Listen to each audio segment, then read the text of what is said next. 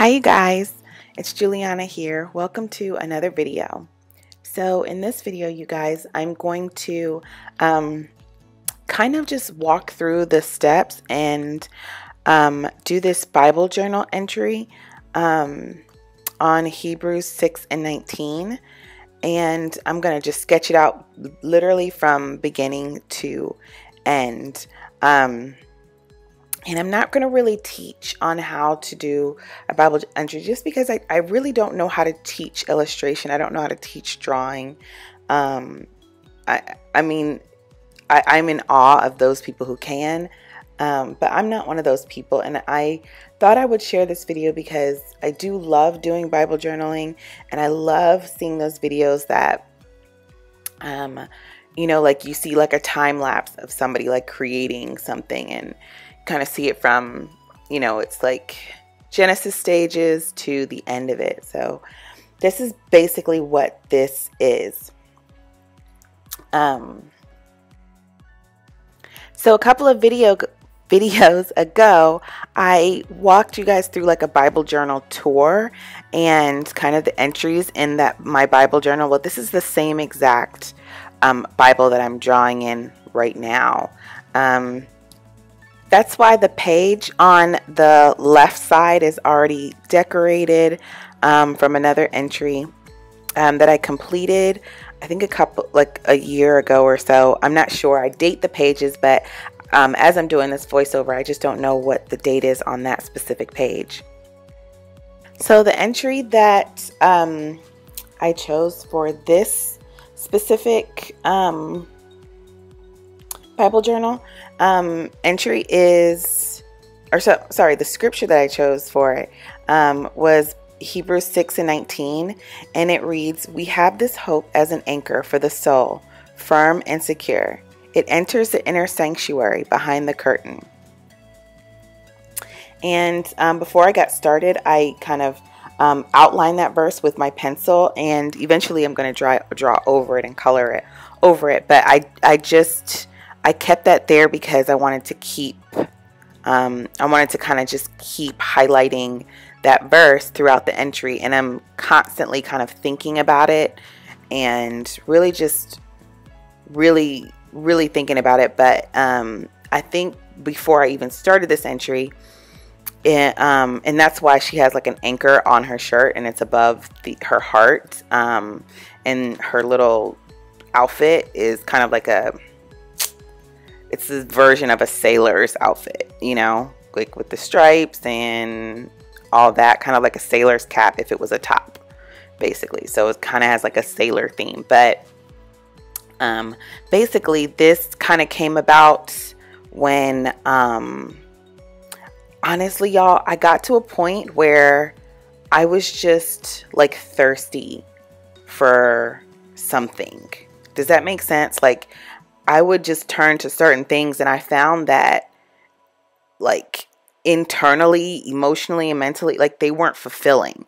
And I was just like really frustrated and just really feeling like, man, I do these same activities, and they usually bring me so much joy and happiness, and now they're kind of like blah, I don't want to do it. But I was looking for something, and it was on a specific day, I don't know, but I just began to like actually just read more of my Bible. Like I would just start reading more of it, even if I didn't really understand what it was saying. And for me, I am more of a visual learner than I am anything else. So for me, I can't just read the Bible. I have to read and copy it down, because that's how it will sink in. I can't just like look, like it's just the way I learn. I've learned over many years that's the most effective way that I actually digest and read and process things. So I was with my little iPad, I was writing and reading, kind of copying the words down, and I started to feel better and like more fulfilled, and it kind of came from the inside. Like I could feel it on the inside. Like I was just feeling a lot better, a lot happier, a lot cheerier. Cheerier is not a word I I just made it a word now. Because it might come out later. But I just started feeling better, kind of like I was fed in a way. You know how like you like don't eat for a while and then you get hangry, like hungry and angry? Well, that's how I felt like internally. Like I just felt like very hangry inside, like just very irritable, like anything could set me off. You know what I'm talking about?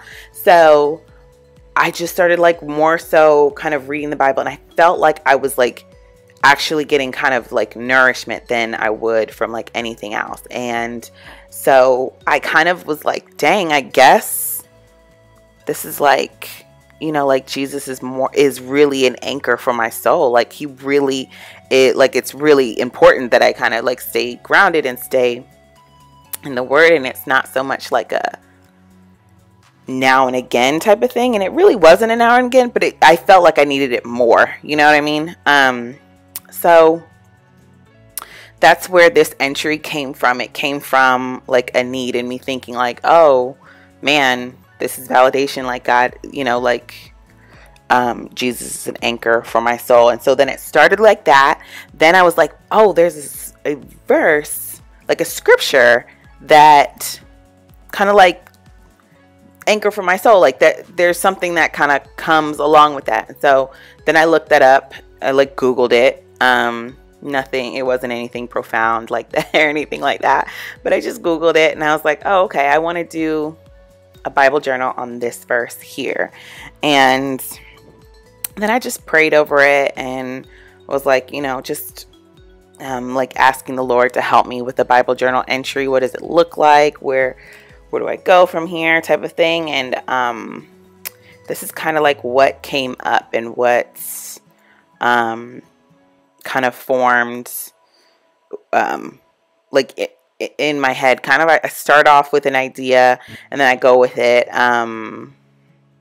This is basically what kind of came out of that situation in a way. So right now I am just focusing on the skin tone and coloring that in, and I think it takes me, I should say, probably about like 6 or 7 pencils to do skin tone. I didn't realize until I think I started Bible journaling and just kind of like along this journey of kind of creating these pictures, how much of a stickler I am for skin tone and getting it right, or trying to almost get it right, or just getting it to be as, I wouldn't say as realistic, but just closest to real shades, like as possible. But yeah, so that's what I'm doing right now, is first focusing on her lower area, like her chest, shoulder, neck area, and then I'm going to focus on the face afterwards.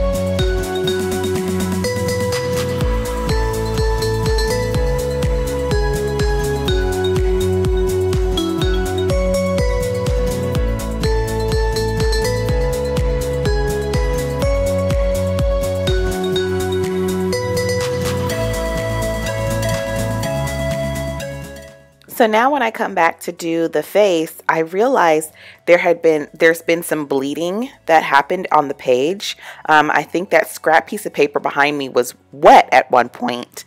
And when I closed the Bible, like some ink had bled onto the page that I'm working on now. So it left a stain on her forehead.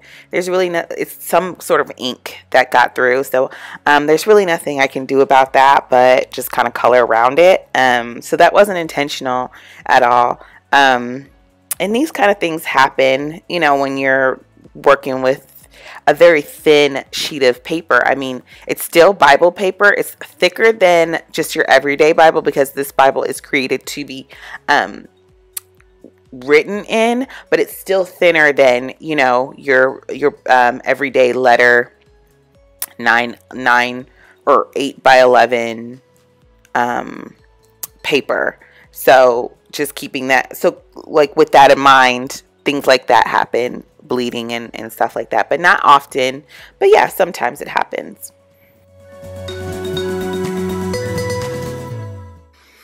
After coloring the top part of her outfit, kind of like that red sailor look, I wanted to do the body of the shirt in like a white with navy blue stripes, but white ink was not working on this paper, even though this paper is kind of like a manila yellow color.